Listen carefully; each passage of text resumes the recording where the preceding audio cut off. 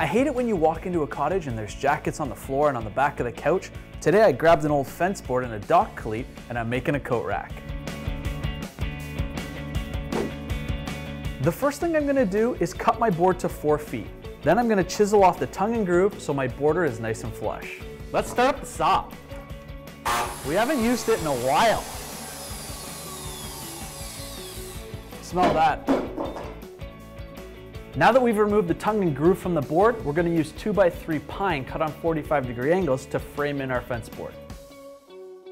Now that we have the frame sized and cut perfectly, I'm going to spray paint my dock cleats, and I'm also going to paint and distress the border.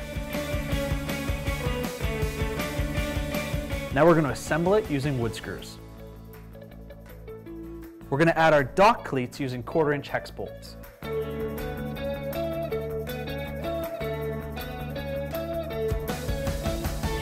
So if you need an inexpensive way to get those jackets up off the ground, build yourself a rustic coat rack.